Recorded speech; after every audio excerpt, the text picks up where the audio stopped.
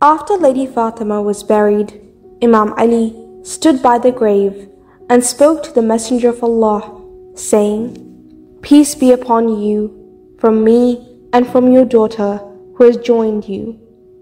My patience after losing your beloved daughter has worn thin, and my strength has faded.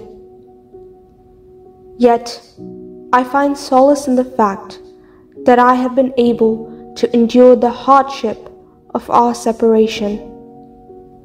I placed you in your tomb after you breathed your last with your head on my chest. Surely we belong to Allah, and to Him we return. My grief will linger, and my nights will be sleepless and restless until I leave this world. Your daughter will inform you of the hardships she has faced.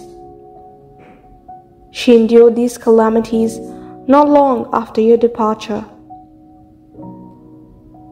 Peace be upon you both as a farewell, not in discontent, as my departure isn't from weariness, and my stay isn't a lack of faith in Allah's promises."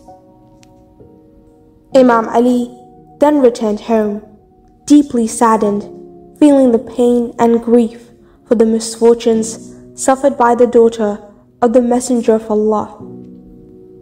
His house echoed with the cries of his children mourning their mother, taken from them while still too young to fully experience her love and kindness.